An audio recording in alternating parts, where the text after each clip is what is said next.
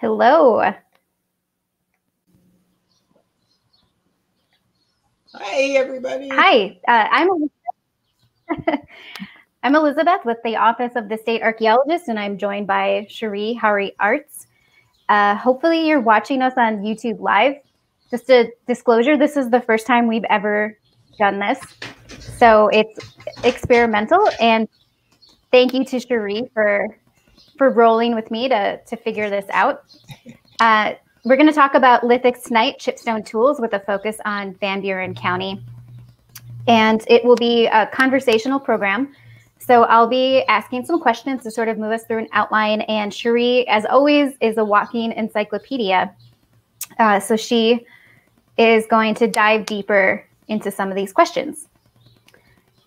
So we have a slideshow. You'll be able to see us and the slideshow at the same time. We'll just add that in here. And if you would like the live auto captions, there's instructions there. They're also in the YouTube comments. So we're just going to start off with some acknowledgments. Thank you to Jefferson County Conservation for asking us to do this program and for helping to organize it. And it's funded by the DNR Water Trails program. So thank you so much to the DNR. And I also just want to acknowledge that we are interpreting the archaeological past of people who I am not a direct descendant of. And so I'm looking at this this story through my own lens. And I know Cherie has some acknowledgments as well. Well, when you see the names that you see on the slides here are the tribal nations that have been involved with the state of Iowa one way or another back time immemorial, way back thousands of years. And it's our responsibility to acknowledge that this was their land, and the process from which they lost the land was through a series of treaties and disenfranchisement, which is something that we all need to be aware of at all times. So from an educational point of view, I'm hoping that everyone will be recognize the number of Native American nations that have been here and their important story that they have to tell of their history and their culture here. Thank you, Cherie. So what are we talking about? What are we even here for? We're going to talk about some of the basics of chipstone tool technology. So chipstone tools are, they're types of objects that Cherie is going to go more into depth in. But something we frequently asked is that when we're out looking for archaeological sites or looking for objects, how do we even know what to look for? And we get a lot of photos from people, members of the public, who are asking us to identify stuff. So we'll just, I'm just going to ask Cherie, how do we know? Well, the first thing you have to look for is the right material type. Chipstone tools are made with a kind of stone that has high silica content. Most common in Iowa is chert, which forms in limestone, but we also see obsidian, which is natural glass, or Knife River flint, which is silicified peat moss. All of these things have high silica content. But then we have to look for evidence of human modification. And that is the intention of patterning. So one single piece of rock can tumble down a hillside and run into something, and a flake, like you see here, would be knocked off.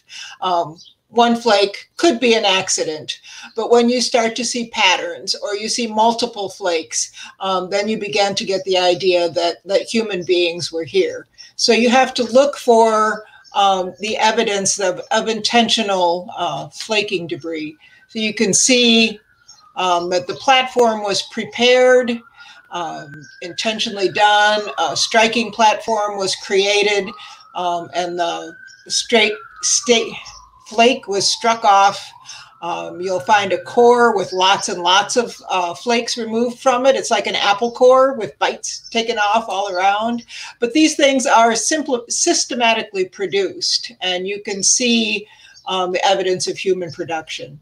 Over here on the non-cultural side of this slide, you see a lot of things that we call fakers or imitations, things that look like they might have been created by humans, but were not.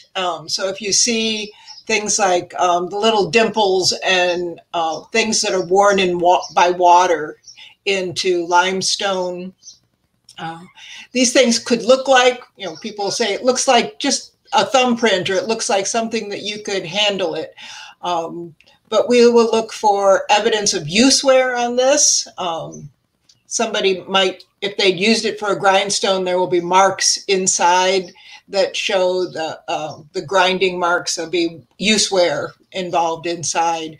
Whereas if it's just a natural formation, you would only see the fact that the water has worn it. The edges will be rounded. There won't be use wear inside it. Right. So there are a lot of pieces of stone out there that are probably the right material, or the same material that indigenous people used in their stone tool technology. But it could be broken by a plow or banged around in some rocks in the water. And honestly, when we recognize this stuff while we're doing field work, it's just because of repetition. We've seen it up close, and our brains start to recognize those patterns. And when you find one, you immediately start to look around for more. And when you start to see the pattern, more than one flake, more than one core, you begin to recognize the hand of human beings involved. Oh, yep. And the slideshow now has some arrows pointing to some of those common attributes that we see on a flake, and the obsidian shows it really well. So we're talking about non-diagnostic artifacts now, starting with the most basic. So Cherie, can you explain what non-diagnostic means and what are we looking at? Well, a diagnostic tool would give us a little clue as to the time period it was used or the culture group that was using it. And this is done just like looking at styles of cars or styles of shoes. You can begin to say, oh, that's a 1960s Volkswagen to a 1990s Volkswagen. We can look at different kinds of shapes of spear points or pattern tools and have that information just from years and years of archaeological research. But there are thousands and thousands of things like these items here, which are just flakes. Flakes are the sharpest tool. When you strike it off a core, it has a really sharp edge, and somebody could pick it up and use it for whatever cutting tasks they needed. It won't last long. It'll get dull very fast, and then they could just throw it away because there isn't a lot of time and energy invested in creating it. So we call them utilized flakes, but they don't give us a clue to the time period or the culture group that might have been using them. And what are some of the things that they were used for? We got a picture here. Especially cutting things like fiber or leather. If you were making something out of string and you need to cut your string or slice a piece of fiber, or perhaps if you're working on basketry or something like that and you need to cut the raw materials that you're working with, those flakes would be perfect for that. And they're super sharp. They make a nice clean cut, and then when it's dull, then you just drop it. Archaeologists will recognize the nibbling and dent along the edges that demonstrate that they were used. But they're use them and throw them away tools. Right. And one of the points that we want to make is that when a lot of people think of archaeology, they think of arrowheads, and really the variety and the types and uses of stone tools go so far beyond what just an arrow point is. So knives. Yeah, a lot of the things that look like they might be an arrowhead or a spear point, except they're large. And you can't, if you think about it, you couldn't imagine it being on the end of a projectile that was actually flying through the air. It would fly about 3 feet before it crashed to the ground.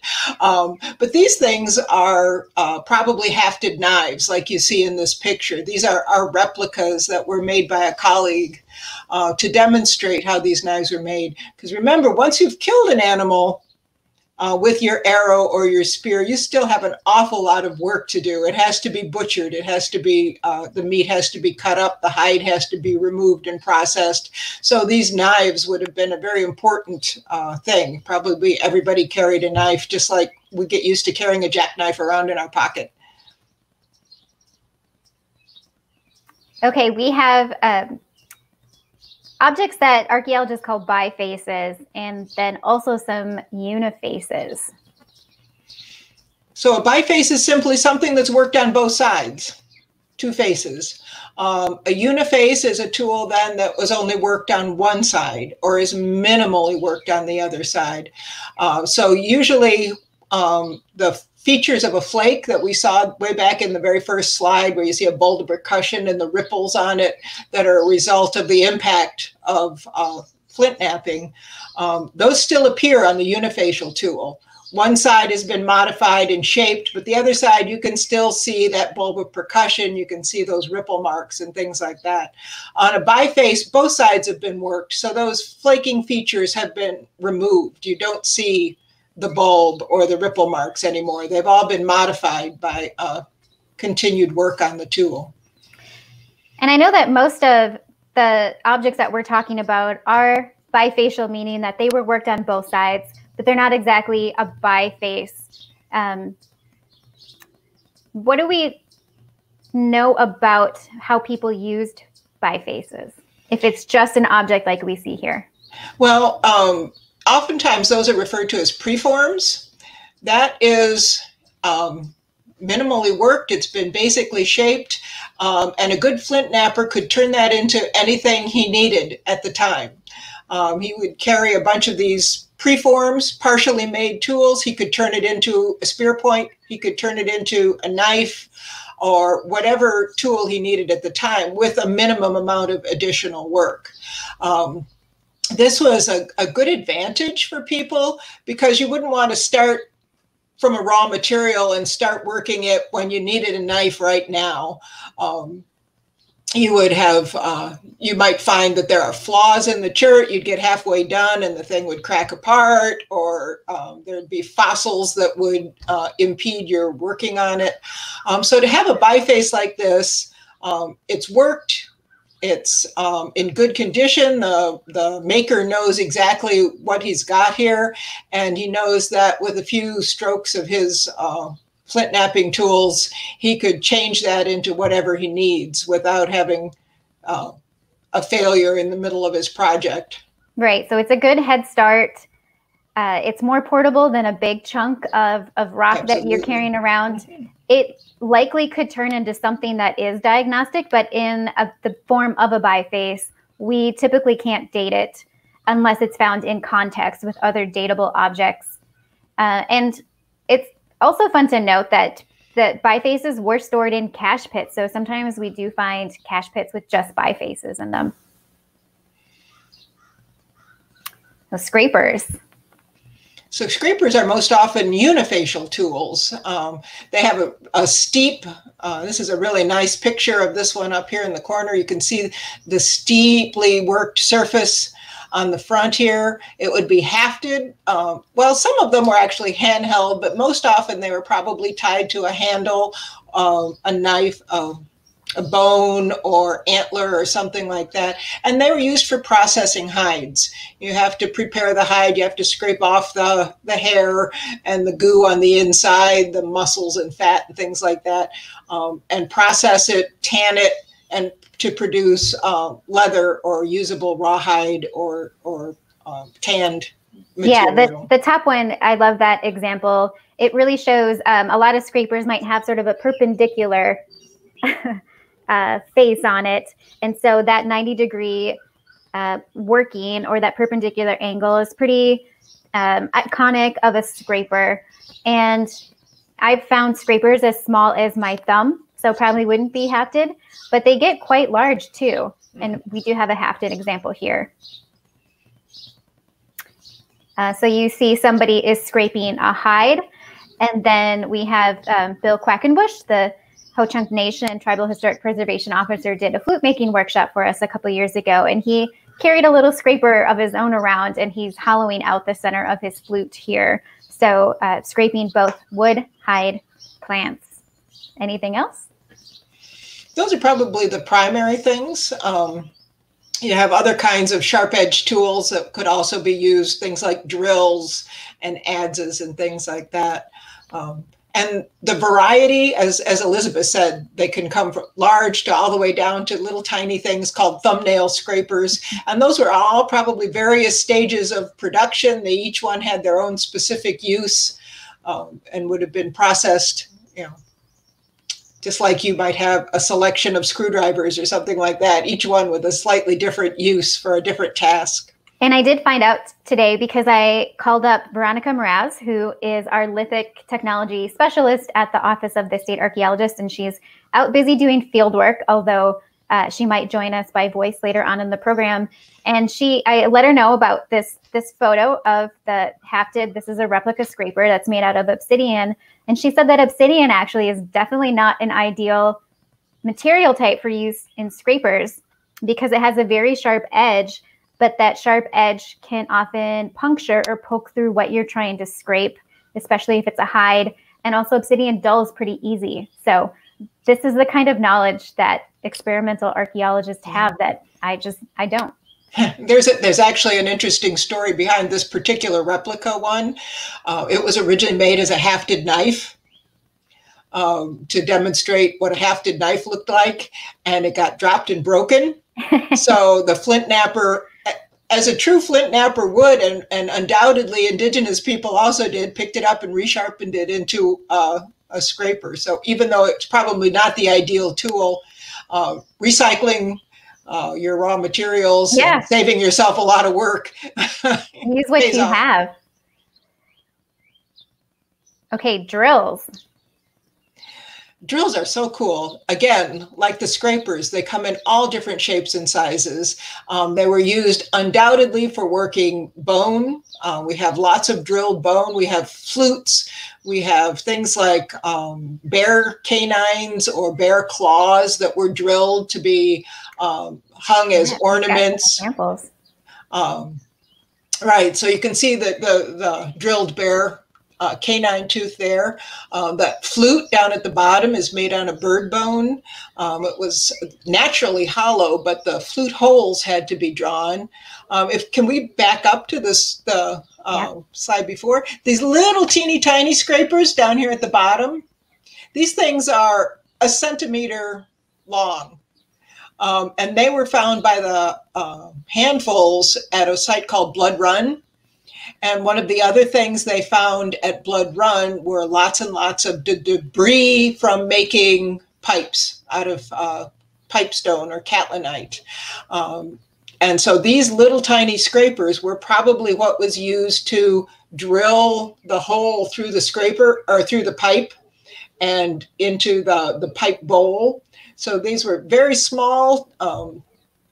And you've gone to the next one, you can see a picture of the pipe on the next side. So this hole had to be drilled and the whole thing had to be drilled out. And that would have been the role for those little teeny tiny scrapers. But if you're processing an animal hide and you want to perforate it for sewing or something like that, you would use one of the larger size scrapers. So wood and bone and hide, all these things were processed with those chipstone drills. And we also have a tool called gravers, sort of similar to a drill, but not quite. So you can see what it looks like here. And then we have some examples of what they're using gravers for. So Cherie, do you want to describe sort of what the tool looks like? And then we'll go back to the things that you can do with a graver. This one is a very formal one. And this picture with the actual little point has been worked and chipped. Very often you see them, a natural flake would sort of have a tapered edge or something, and it would take a minimal amount of work to make this nice little tip point. I think of gravers as more cutting and gouging tools, where a drill is making a round hole. So in the illustration you see on the side, somebody is gouging a groove out of the center of a piece of bone. This was a way that they made fish hooks. And also you see these bone beads. These are my favorites. They're evidences of failures where something didn't work quite right, and that gives archaeologists a good clue as to what they were trying to do. When you see a complete bead, it's rounded and polished and perfect and beautiful, and you can't see how they made it. But when you see one that broke like this, they'd made a grooved line around the outside of the bone, and it was supposed to break on the dotted line. And for some reason, the groove wasn't deep enough or something, snapped it too hard. It was a failure. It was probably thrown away. And it's like, oh, darn, that one didn't work.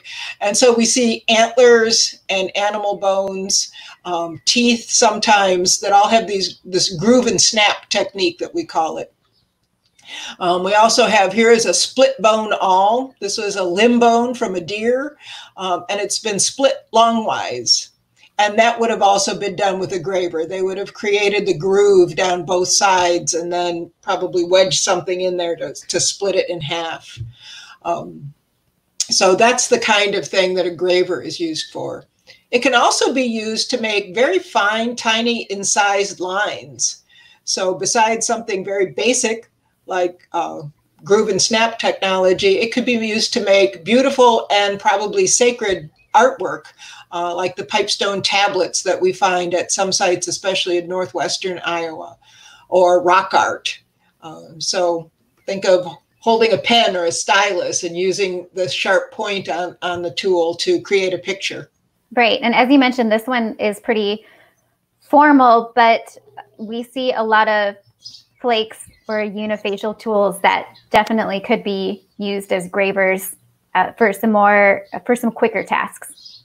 Yeah, or just a minimum amount of modification to make the point sturdy so that it didn't snap off. You know, a few flakes here and there, and they had one ready to go. As I mentioned when we started the program, a lot of people will show us objects, send us pictures, or when we're at in-person events, they'll bring up what they're doing. And even when we did Zoom programs with kids, they would show us what they found and say, look, I found this arrowhead. So we're going to talk a little bit about why that is a misnomer. It's one of those words like brand names that have fallen into, that we call everything an arrowhead. Right. The accurate term would probably be a projectile point, because a projectile could be everything from a thrown spear or an atlatl dart or an arrow. So all three of those tools. But as you say, a large Clovis point or one of those early Paleo-Indian points on the end of an arrow would be a really bad arrow. It wouldn't fly through the air. So an actual arrow point is usually quite small, only a centimeter or two long. Right. And so we've now moved from our non-diagnostic tools, so tools that can be found in almost any time period in the past. Spear points, darts, and arrows are diagnostic. So we do have part of our Iowa archaeology timeline up here. Cherie, if you want to just explain how we know if something is a spear point versus an arrowhead and how that relates to time. Well, the earliest... the best way to explain this, we look for the other things that are associated with it. Right, because we can't date stone. Right, but if we find certain kinds of points stuck in the bones of, say, a mammoth or a mastodon or something like that, we know then what time period that's associated with. Those are animals that are Ice Age animals. We know when they became extinct. So this is direct evidence that somebody was hunting those, and we can take that style of point and say, this is an Ice Age point. And it's got to be at least 10,000 years or older, because that's when mammoths went extinct. So the associations with that, we can also date things. We can date stratigraphy in the soil. We can look at how those strata were formed and whether they're underneath glacial till or on top of glacial till and things like that, or direct dating with radiocarbon dates if there's something associated with those points that we can get a radiocarbon date for. We began to develop a catalog of what kinds of points are associated with what dates and time periods, or what kinds of stratigraphic associations. So when we find them later on, we say, oh, this is a Clovis point, and we know that it's from the Paleo-Indian period. When right, we find it, because we're comparing it to something that was found in context with something that was datable, although sometimes it's really tricky to identify a point type. And sometimes they're very similar one to another, or things have got found and reused.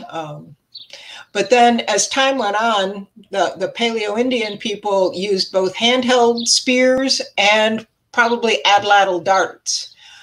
So through our knowledge and associations with those, and also some experimentation, we could begin to determine what kinds of weapons those things would be best suited for. So about between 2,000 and 3,000 years ago is when the bow and arrow first appears in Iowa. And then we see a very distinctive change in the style of projectile points.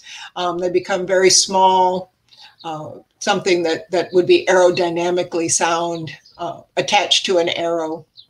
Right. And so they really embraced bow and arrow technology full on, pretty much all but dropped the spears, dropped using spear point technology. And yeah, it's interesting because there is a period of overlap where atlatl darts and the bow and arrow seem to occur together. Talking to Dr. Whitaker at Grinnell College, one of the things he suggests is that the first bows might not have been very good. It took a while for that technology to get, to develop the technology for making a backed bow and things like that.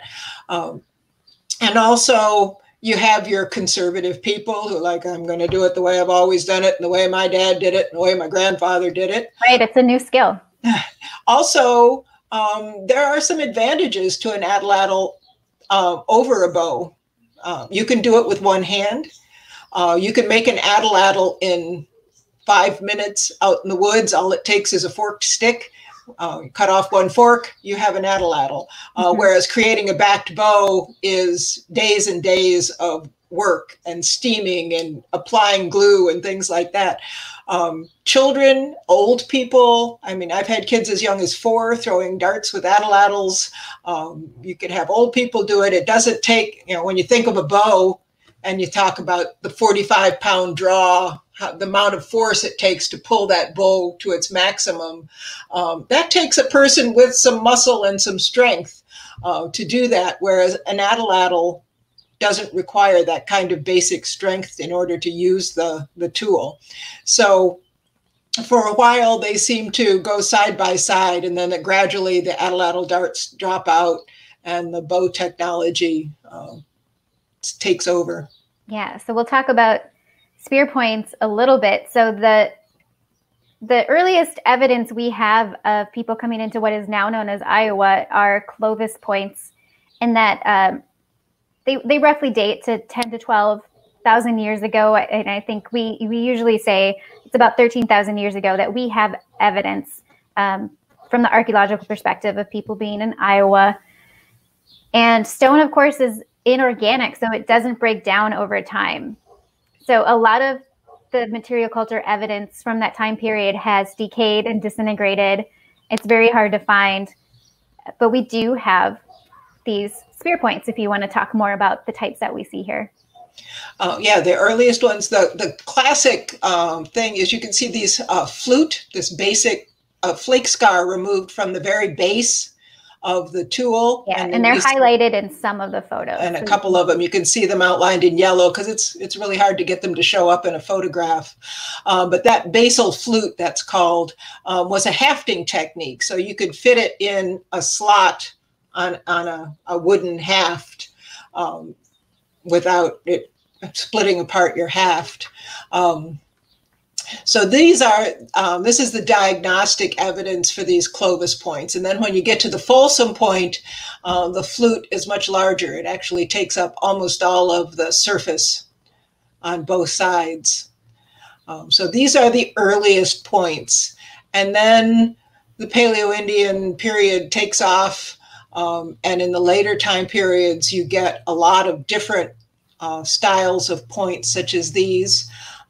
There's distinctive flaking pattern to Paleo-Indian tools. If you look at these two, the Hell Gap point and the Agate Basin point across the bottom, you'll see that the flake scars on there are all pretty much uniform size. They're all perpendicular to the long axis of the tool. And most of the scars run at least to the center point, if not beyond. And these seem to be classic characteristics of Paleo-Indian flint knapping. These were highly skilled flint knappers, and the uniformity of these flake scars and the length of those tiny thin flakes, if you've ever tried to do it yourself, you really admire the amount of skill that these demonstrate. And we have this example here that you included.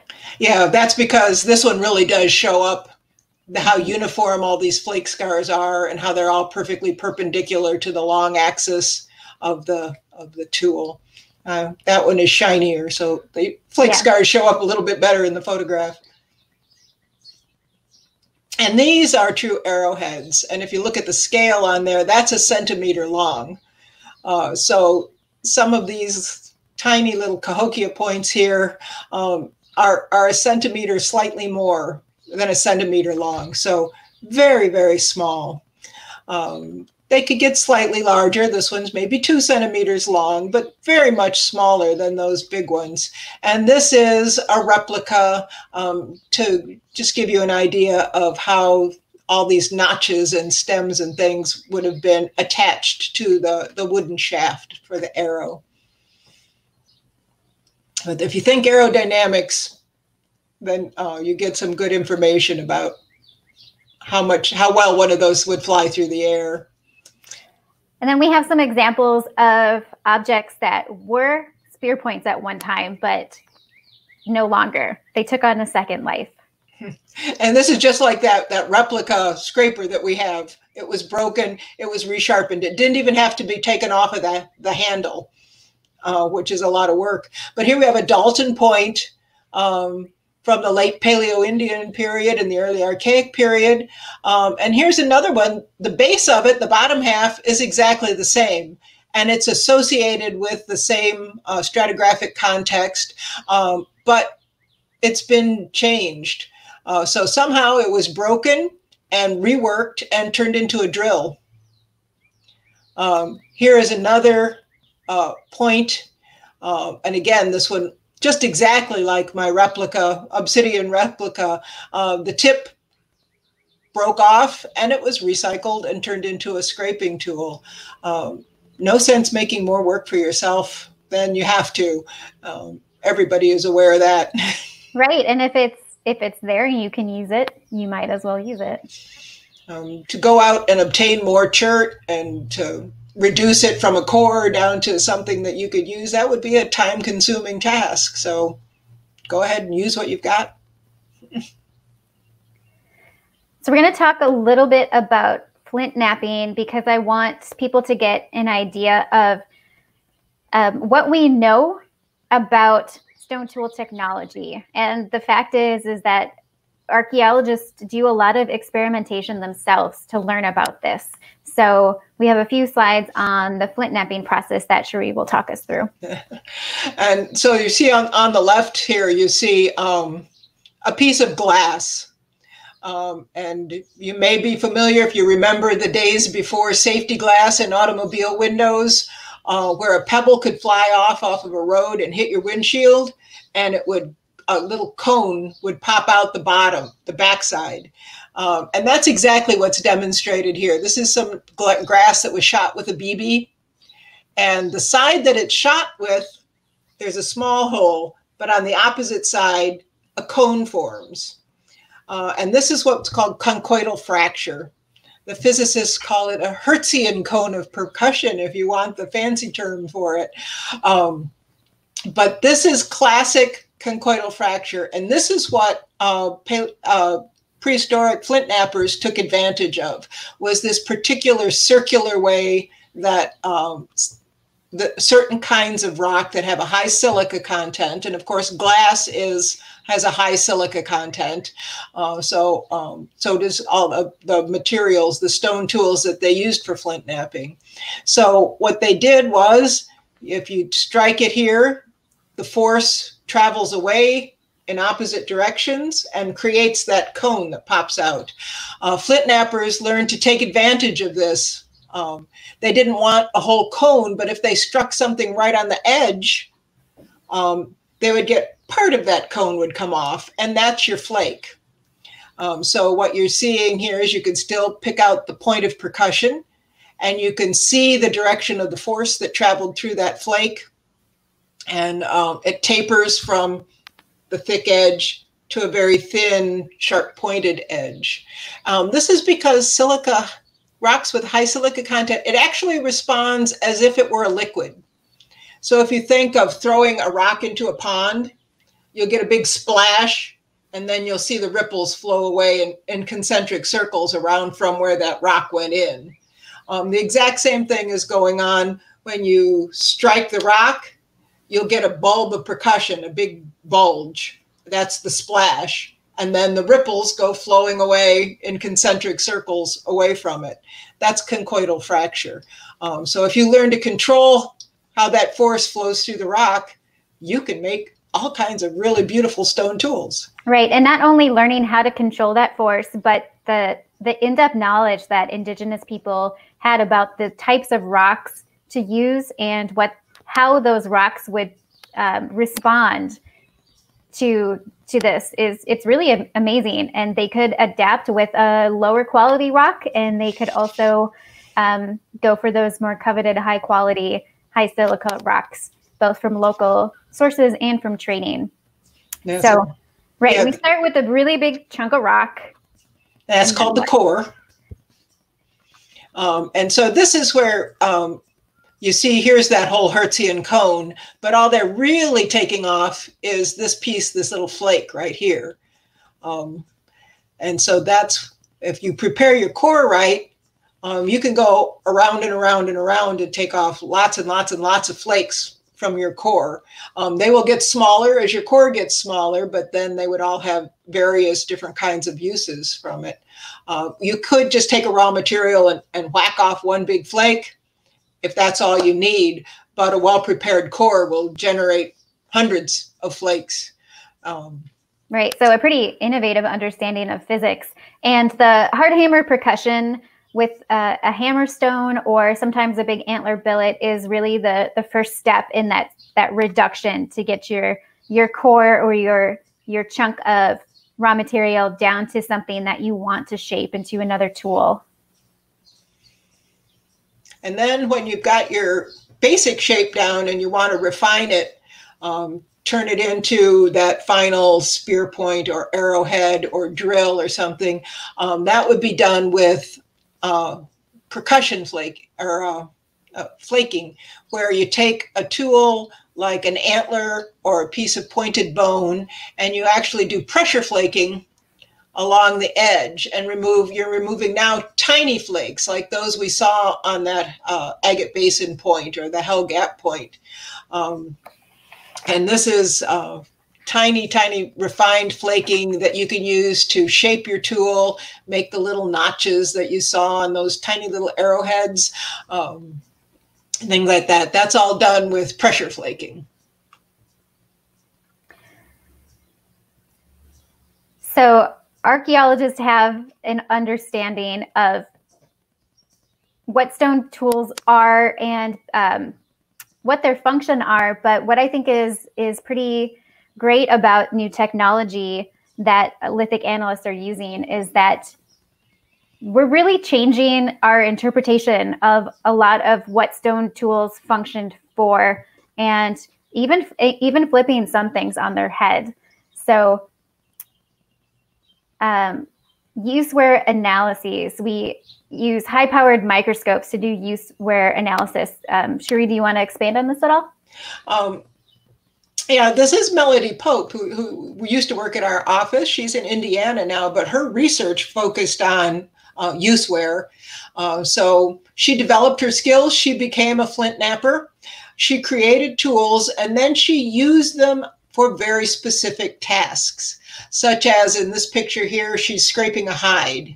She also then used others to cut grasses, to drill through bone, drill through stone, and then using microscopic analysis, using scanning electron microscopes, very fine. She's able to identify different kinds of wear that shows up. So you can determine that the kind of wear, this was done to drill shell, this was done to drill bone. It comes out looking very different. And by doing experiments, micro or use-wear analysts can determine what those raw materials was. So this one is drill polish from drilling bone. This one is drill polish from drilling shells. It's fascinating that because as you cut into something, you're actually depending on how hard it is, or you might actually get coatings of things. Grass contains silica in the stems of the plant. So when you're cutting any kind of a grass, which includes corn and wheat and domestic crops, you're actually coating the edge of your cutting tool with the silica contained in the stems of the plants. And this becomes a highly polished, rounded sheen. So through experimentation, we're beginning to get some really interesting detailed work of trying to determine what some of these tools were used for. Right. And you have to have that experimentation in order to make the comparisons with what you're seeing on tools from the past. And so these archaeologists are basically making a catalog of the patterns that they're seeing. So they even distinguish, Veronica tells me, between polish and gloss. So when you harvest grains, it will look more glossy rather than a polish. And that's not something I understand, but I think it's pretty cool. And you can also tell sort of the physics of the activity. And so if you saw something back and forth rather than make a cut in one direction, those patterns also show up through use-wear analysis.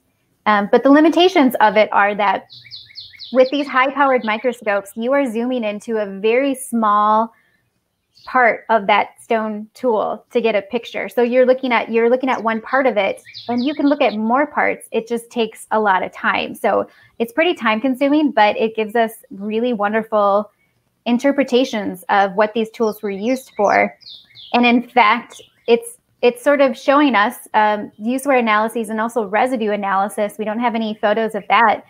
But archaeologists can also analyze the residues on stone points. So we no longer, throw them all in the wash basin like we used to and scrub them off with toothbrushes, because they contain traces of residue that give us some hints into what they were using it for. And it turns out that even an arrowhead, but certainly spear points, might not just have been a spear point. They were sort of the Swiss Army knife. You would pick up the same tool and, you could cut some meat and then you'd cut the plant next to you. And so the same tool might have been used to process animals, for plants, fish, bird feathers.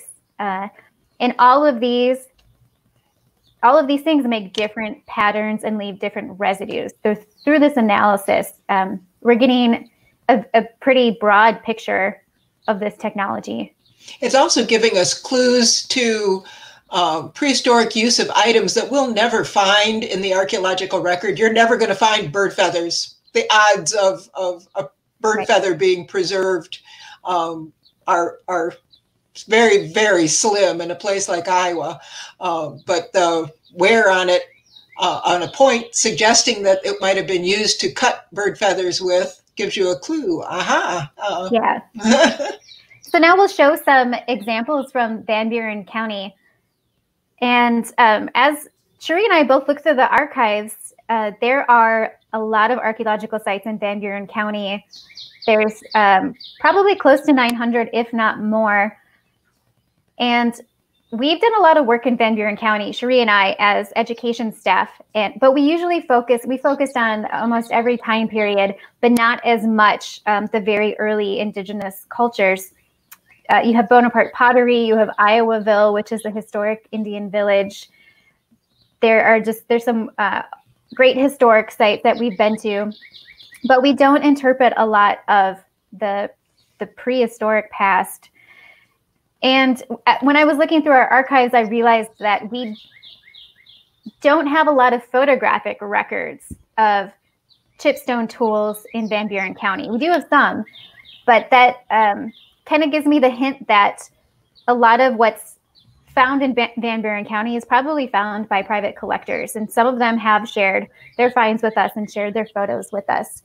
Also, OSA personally hasn't done a whole lot of archaeological work in Van Buren County. The Iowaville project is an exception, and Bonaparte pottery, but on those prehistoric sites where we would find a lot of chipstone tool technology.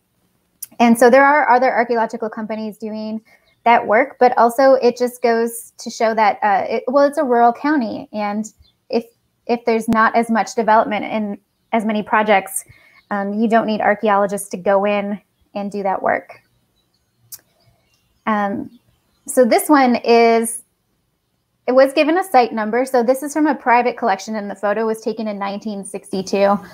And it has a site number, which means the property owner, or the person who found them, kept a record of where he found them. So we can at least tie the location of this to a farm or somebody's property. And what caught my attention of this one in the archives was that there's the base of a Clovis point here. So this is showing that our earliest known artifacts in Iowa have definitely been found in Van Buren County. And it looks like the time range, because we go from the projectile point to the little arrow point there in the bottom row in the middle. So there's a wide range of time represented by this very small collection. Yeah, and the circular item, it's hard to tell from a photograph, but it's probably some sort of scraper, I would guess. Yeah, and probably the one in the upper left-hand corner looks like a scraper too. Another older picture, this one does not have any context. So that means we don't have a record of where it was found. And this one also jumped out at me because it looks like what we would probably call a graver. The one with letter D on it there. Yeah, and it looks like, I'm not sure if C and E, I believe they are lithics. It's hard to, it almost looks like pottery in a black and white picture. But there's also a lancelet point, which is something typically older in Iowa. And that is the long one labeled A. This is another picture that was taken in the 90s, but it is black and white. And again, you have that variety. And there wasn't much in the archives for this description, Cherie, but what do you think of A? That's what we call a biface. It's worked on both sides. I can't tell if that knob sticking off the top was intentional, or if it's one of those things that, as when I told you about the beads where you see them cut and broken and it didn't break right, and we can tell what they were thinking. Sometimes you see that in lithics as well. Somebody runs into, there's a fossil or a little pocket of crystals or something, and it won't flint knap right. They can't get it to come off and make a nice thin flake and thin their biface down. So sometimes you see mistakes and accidents, or maybe the person who made it just didn't need to be a perfect point. It had a sharp cutting edge on one side, and they didn't care that it had that knob sticking out the other end. Right, it possibly served its function. And if you look at the scale, the full scale is about 3 inches. So it's kind of a small object. So it's possible it was on its way into becoming a spear point or some sort of other tool, but it didn't make it. If he couldn't get it thin enough, he said I could still use it for a cutting tool. And used it for that. And then it looks like we have a scraper there, and probably it's not an arrowhead, but probably a dart point. Yeah. A dart point. This one is interesting. It doesn't look like much, but this one is from the site we call Iowaville, which is a historic Iowa village. And of course, Iowa is named for the Iowa people. And so they were living in this village about the same time that George Washington was president. And so Europeans had been on the continent for several decades at that point and brought metal and brought glass. And so we have a lot of metal artifacts from Iowaville. We have a lot of glass beads. We have a lot of bone tools, but we still have this little chipstone tool. And I'm not quite sure what it is, but it is, it's possible it could have been found at the site and been from an earlier time period, but it also could indicate that transition in the technology and the material technology at the time. If I remember from the analysis of the bones at Iowaville, there was very conservative about adapting new technologies. So there were certain things that were still done the traditional way. And it may have been for, cultural conservatism, or it might have been a religious purpose, whereas a pot is nice for cooking in, but when it comes to doing, something else, we want to do it the old way, the more respectful way, right, or something like that. So they seem to have been kind of conservative culturally with some of their technologies at Iowaville. And smart, because simply this is something that was useful. So why not have it? This is from a personal collection, and this is a photo that we recently acquired. So these are not any objects that we've analyzed at the Office of the State Archaeologist, but I love this photo because it shows you so much. You pretty much have the whole chronology of Iowa's archaeological past in this one photo. Is there anything that jumps out at you, Cherie? Well, I see the big lanceolate points in the bottom left-hand corner. Lots of tiny, tiny little arrow points, especially over on the right-hand side. Some things, I don't know, can you see the cursor when I point to things? Here's no. Often on the left-hand side, I see one that looks like it was broken and worked into a drill. Yep. And another one that's snapped in two. I can't tell if it was reworked for a scraper or not. There is really a variety of tools here. And right. I see drills. I see things that were recycled. I see scrapers. I see a little adze, which is a sort of groundstone tool. We didn't cover groundstone tools in this program. I also see a couple of non-cultural objects. If you look on the right-hand side, Cherie. Yep. Yep, those look like little birds' nests. Those are probably just natural formations. Those are things that called potholes. They form in rivers as water, small stones go bouncing down the riverbed. They'll get caught in a depression and bounce around and hollow out, something like that. Or they could be concretions, which are formed naturally deep in the ocean back when Iowa was underwater. Yeah, and they're really pretty common geological features. I would estimate that we get photos of similar objects like this once every month or two. When we were up in Hardin County, we saw dozens and dozens of those iron concretions. They must be really common on the Iowa River up around Hardin County. And so I threw in some pipestone. These are not chipstone, what we're covering in this program, but as Cherie mentioned earlier, you use a lot of chipstone technology to create the features that you see on this pipestone. So these are all from Iowaville as well. Did you want to elaborate on? Yeah, pipes are an interesting thing. First of all, you had to make a chipstone tool in order to make the pipe. And then they were probably, the initial piece was carved with a sharp knife. You can find pieces that, where it's roughed out, you can see the cut marks. At Blood Run, they found little things that looked like saws, just a few centimeters long. And those were probably used for cutting out the blank shape.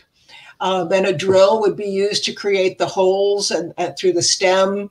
And then it turns into a groundstone production, which is used by pecking and chipping and polishing using sand lubricated with water to get the final finish, the sheen and the polish on the outside of it. So many different stages of production used to make those pipes. And I see some examples that show some of that scraping that you were talking about with the gravers. And I'm not sure, but I believe a lot of this is from the Blood Run area, which is on the opposite corner of Iowa from Van Buren County. So we're talking in northwest Iowa in Lyon County is where the largest known Oneota settlement was that we know of. And so the people at Iowaville and Blood Run certainly knew of each other and interacted and were family. Go ahead.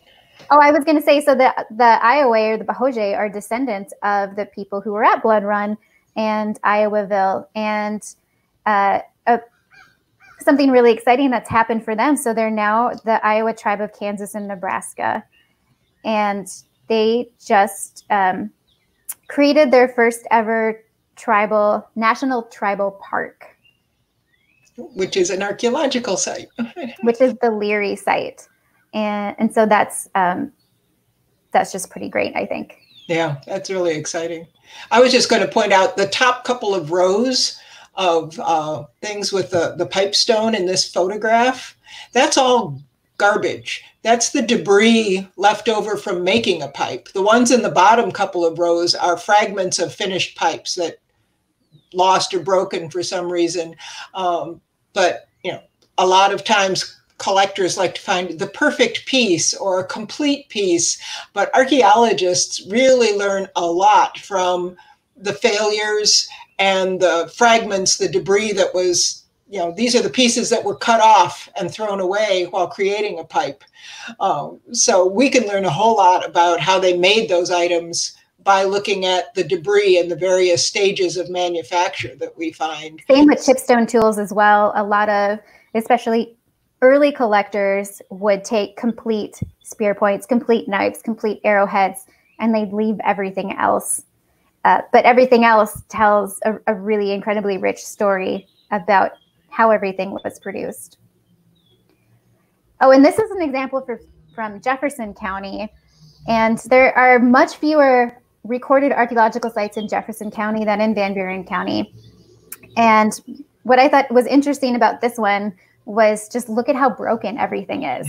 It's just so fragmented. And so I wonder if they were been in a plowed field where they've had lots of. It's possible. So this was not an OSA project, but it ties into what we were just saying about a lot of collectors will pick up the complete tools, but there's a lot more to the story, and the site was full of just those little broken off pieces. There's one, looks like one or maybe two complete arrow points there, and everything else is missing something. So we'll go a little bit into artifact collecting. And so if you're watching on YouTube, you can post a comment in the live chat if you have a question. I haven't seen any questions come up so far. And if you don't have any questions, that's fine as well.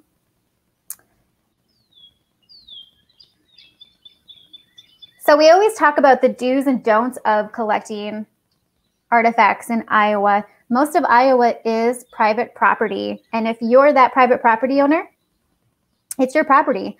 But if it's public land, such as county lands, state parks, state archaeological preserves, anything that's owned by the public, including schoolyards, it's not legal to collect items from those places. So you do need to know where you're at, and you have to have permission from the private property owner. And I would encourage, if you're interested in this, join the Iowa Archaeological Society. It is both avocational and interested members of the public, as well as professional archaeologists. Definitely don't collect any human remains. Those are protected under the Iowa burial law. And context is important. So mixing artifacts from different sites and not recording where they came from, really that context is the richest piece of information that archaeologists can get. So the object on its own is a very limited story, but the object in context with everything around it, where it came from, what it's near, that really gives us a rich story of the past. Sheree, did you want to add anything about these do's and don'ts? Well, I was going to just point out that one of the things Elizabeth pointed out earlier was a lot of the information that we have on sites from Van Buren and Jefferson County came from private collectors. So those people kept good records. When the archaeologists visited their site, A, they were willing to share, and B, they could tell you where the stuff came from. They didn't trade it. They didn't buy it on the internet. They knew what field it came from, what creek it was associated with. And the archaeologists aren't interested in taking those artifacts. They took some photographs. They were able to record where those things were found on a map and enter that information into our site files. So collectors who keep good records and good context can be very informative and very useful to our knowledge about Iowa's prehistoric past. They're really critical to our knowledge about Iowa's archaeological past. And we don't ever take artifacts, and we don't take property. So if you find an archaeological site on your property, you can record it as a site, and we will not share that location with anybody else except for professional archaeologists. And I also wanted to add something that's not on this list, but probably should be, is that, you know, most of Iowa's archaeological past focuses on Indigenous people, many of whom still live in Iowa and surrounding states today. And so I would very much encourage people to seek out resources created by Indigenous people in Iowa or who have connections to Iowa to learn about their history and their culture from their perspectives. There are a lot of great resources, and one I can think of off the top of my head is Lance Foster's Indians of Iowa book. Any that you can think of, Sheree? There's the Meskwaki Culture History Museum. There's an entire museum interpreting the Meskwaki history and culture. That's on the settlement in Tama County. There is also in White Cloud, the Iowa have a museum. Those are great places to visit and learn how people are interpreting their own culture and their own artifacts. Very informative. We do have a question from Brittany. So Brittany's wondering who did the flint knapping? Probably everybody. It's hard to tell, but women were the ones who were doing the farming, who were butchering things, who were processing hides, who were making baskets and pottery and things like that. So there's, for sure, they knew how to flint knap, how to keep their knives sharp, how to create those things. The men primarily did the hunting. It's often associated with, the spear points and the arrow points and things like that. But when you take into consideration all of the different kinds of tools that were made with chipstone, those are both men and women's. Children probably learned to flint knap very early on. So I'm pretty sure that everybody at least had basic knowledge. Yeah. This is just a page out of a pamphlet that we have. And if you email me and want a copy of this pamphlet, I'm happy to send it to you. It just gives a little bit of how-tos about recording sites, how to take photos and make a map on your phone to show us the location. And again, we don't share that location with anybody else. So we are happy to take another question or two if interested. Otherwise, we can wrap this up, and we will make this link public once I'm able to edit the closed captions and get that all integrated. Sheree, did you have anything else to add about chipstone tool technology?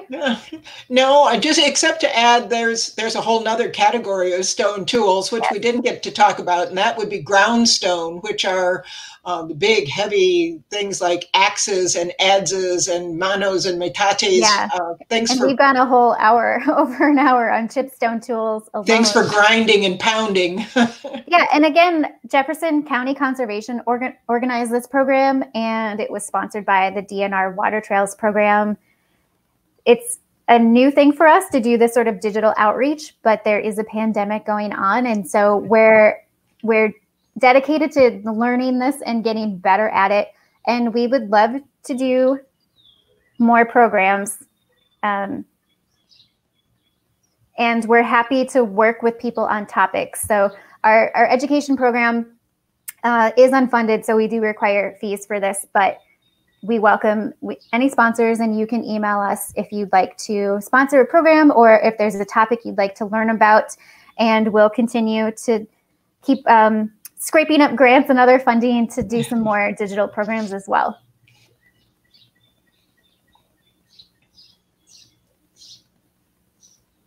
So I think I'm good. We have one request for a brochure, so I will send that to Marilyn. Thank you. Great. Thanks for joining us tonight. This has been fun, a little strange talking to a computer without, a nice smiling audience looking back at us and nodding. But yeah. Feel free to contact us if you have questions. Yes, you can email osa@uiowa.edu. That's our general email box, and the right message will get to either Cherie or myself. And you can also follow us on Facebook. That's Iowa Archaeology. I think a lot of you found out about this program for Facebook. Of course, we have a YouTube channel you can subscribe to. So if we are able to do more of these programs and you're a subscriber to our channel, you'll see when we put those up. And if you're deep into the world of social media, we also have a Twitter and Instagram account at Iowa Archaeology. But enjoy your evening. I'm getting lots of thank yous are popping up. As always, we appreciate you showing up for our programs, whether it's in person or not. It means a lot that you support us and that you're interested in this and that you just show up. So absolutely. Thank you. Have a good night, all. Thank you. Good night.